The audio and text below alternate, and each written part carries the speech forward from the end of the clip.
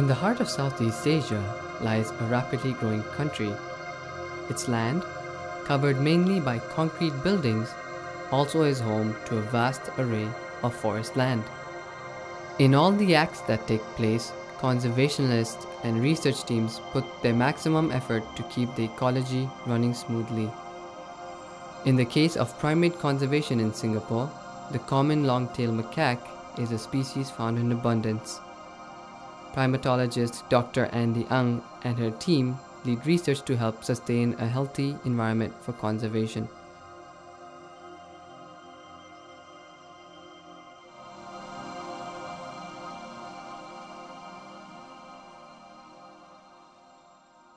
I joined the Jane Goodall Institute in Singapore because of their mission, and I feel that it's aligned with what I believe in, which is to connect people, wildlife and nature.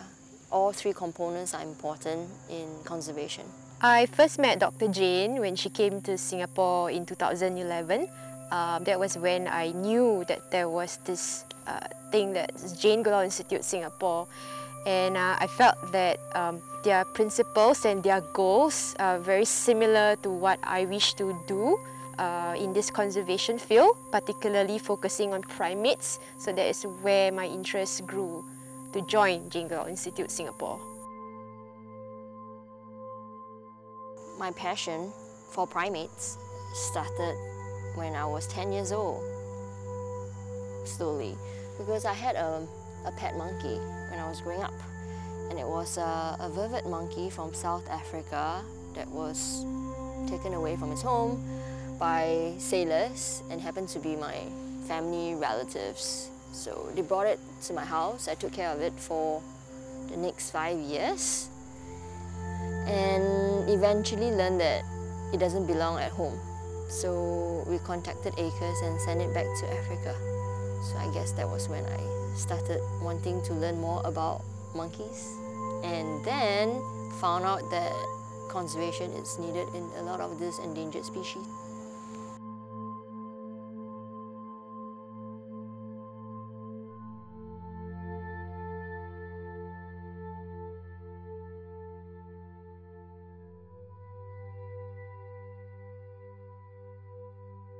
Conservation to me means having the species in their natural state and habitat. Forests are being protected and people actually enjoy the natural heritage. Conservation to me means protection of the natural environment so that they can continue to thrive for our future generations. Conservation in Singapore is, I would say, a constant work in progress. I think right now, with the situation in Singapore with more urbanization, people will get to see more wildlife sightings, like not just monkeys, but also wild boars and snakes.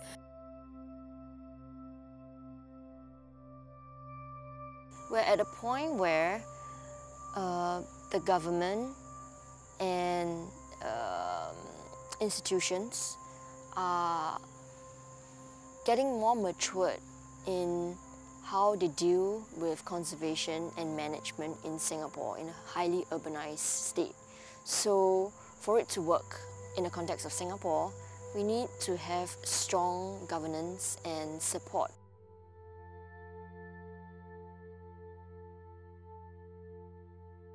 Living in Singapore, conservation is a collaborative work in progress. So you see different NGOs, agencies doing different forms of conservation, whether it's animal related or plant related or land related. Everyone's contributing something to the field of conservation. Doesn't matter whether it's big or small, because every single effort counts.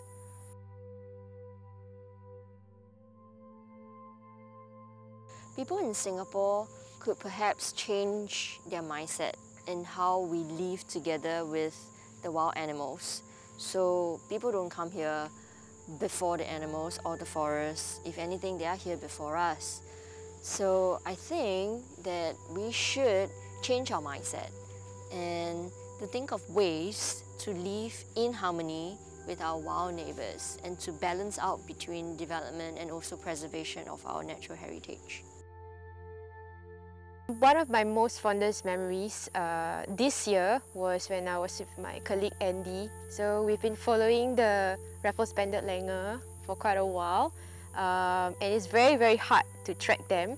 So at a point this year, we actually followed them, and they were very comfortable with us, and they decided to just fall asleep on a tree in front of us.